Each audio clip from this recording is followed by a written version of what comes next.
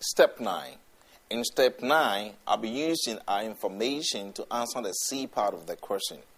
The C part of the question is asking me to evaluate value-based management measure against the traditional profit-based measures of performance. As I said, when I talk about evaluate means we need to talk about the pros and also we need to talk about the cons.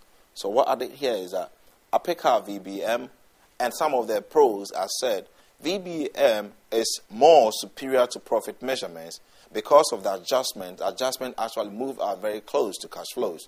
I went further to say that anytime we talk about profit measures uses a lot of accounting adjustment like depreciation, and therefore it can actually be manipulated.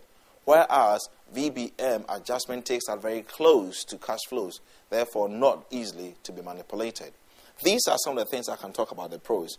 Now, I can talk about some of the cons here.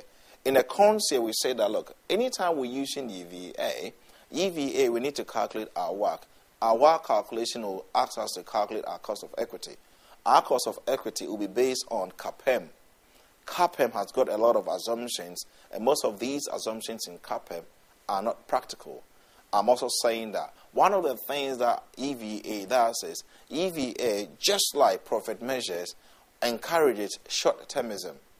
Now, remember, that is for 4 marks. For 4 marks, and if I write these ones, I believe that I'll score a minimum of 4/4.